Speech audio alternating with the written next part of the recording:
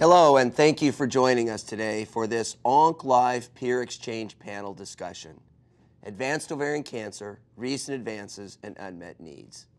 Despite recent progress in developing novel therapies for advanced malignancies of the ovaries, fallopian tubes, and peritoneum, this heterogeneous group of diseases remains fatal in most cases, and our continued understanding of the underlying biology of these clinically challenging disease states will facilitate development of personalized approaches to systemic therapy.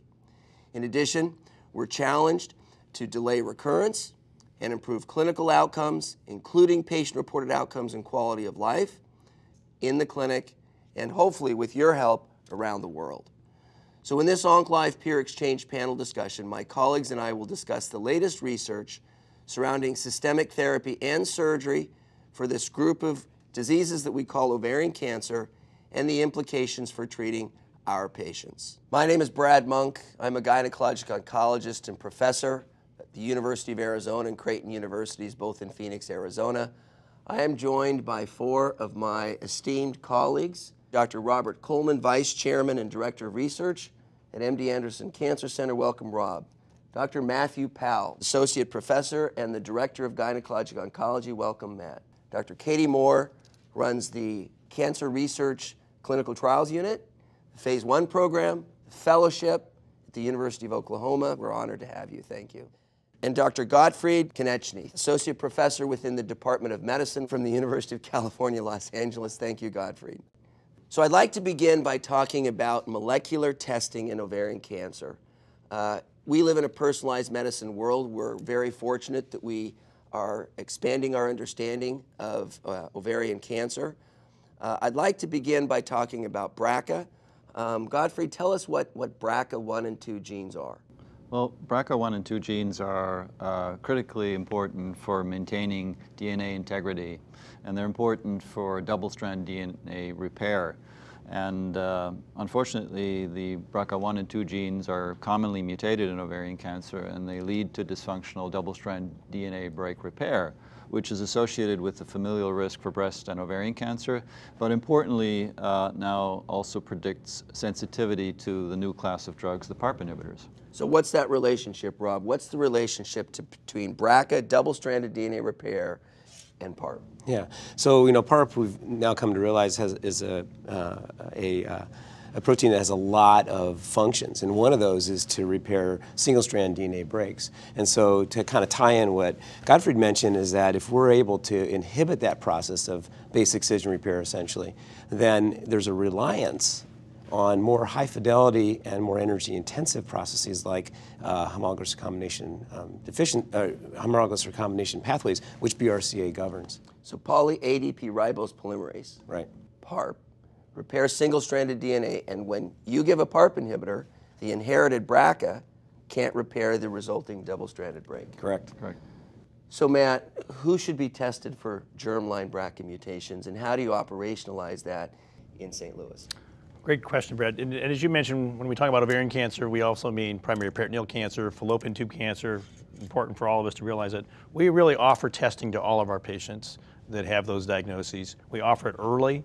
We have them see a genetic counselor, and the testing process usually involves a lot of education, but we really think that getting that information helps us triage that patient not only for clinical trials, but also cascade testing their families, so it can have a very big impact on that, not only the patient, but the family as well. So it's autosomal dominant, you test everyone, it's inherited, what I call genetic, but then there's a genomic developing molecular signature. Still could be BRCA, but they developed it. They didn't get it from their parents. When should we test the tumor? Should we test both the germline and the tumor? Because if you're germline negative, you might have a somatic mutation. Well, I mean, recent data suggests that approximately 10 to 15% of unselected patients with ovarian cancer have a germline mutation, but then there's another 5 to 10% that have a somatic mutation, meaning that developed it in the disease process. And recent data show that they also respond well to PARP inhibitors. So the question is, do you extend your germline testing to somatic tumor testing? I think that's an ongoing debate. So I used to think, why don't I just test the tumor? Because germline mutations are present in the tumor, but I think you have told me that I need to do a panel germline. I mean, I get it, we test for BRCA. What's the role of panel testing? What are the other germline genes? So, right, so there are panel tests available, and they include a variety of genes, but the ones we think are important right now, and this may change, are of course BRCA1 and 2, but also BRIP1, RAD51C, RAD51D, and then PALB2 may become important for ovary. It's certainly important in breast. So I think that's on the list. And so and those are like 1 to 2% frequency genes. So they're not, you don't find them often, but we increasingly believe that they have they're high penetrance. They have they import the same risk of developing cancers as BRCA1 or 2, and we're treating them and doing cascade testing for them just as we do BRCA. So you treat them very similarly, and that you counsel their families, importantly, and the very NCCN similarly. guidelines give some guidance, right, in how to handle the family member that might be positive regarding mammography and colonoscopy, right? But would you then just skip testing for BRCA1 and 2? Would you go straight to gene panel testing to cover sort of a bigger group of patients that may potentially benefit, or would you wait and see first?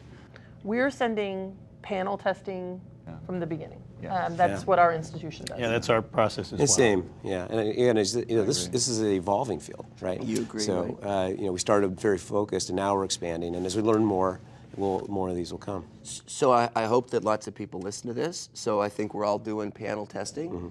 But the ASCO, NCCN, right, and the Society of Gynecologic Oncology, they only say test everyone for BRCA. Do those guys need to reassess the guidelines and really say that we should test all ovarian cancers for the panel that you suggested?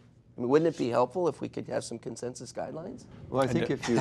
They're coming. Yeah. They're in And they're in the press, works. yeah. They're Are in the they? works, yes. They're coming. Yeah. Well, I think if you look at the association with familial risk, I think there's good data out there to show that they are linked to an increased risk of breast or ovarian cancer. But regarding response to PARP inhibitors, we don't have very solid data yet. So I think, but for familial risk, I think, yes, it should be standard of care. But even panel Lynch testing. syndrome genes increase your chance of having ovarian Correct. cancer, right? So again, that's more the role of panel testing. I agree. Yeah. And just one comment, because Katie mentioned highly penetrant genes, and so there are now emerging a number of low penetrant genes which also seem to carry familial risk, and those are starting to be looked at carefully. So like I said, it's an evolving, dynamic field. Very exciting.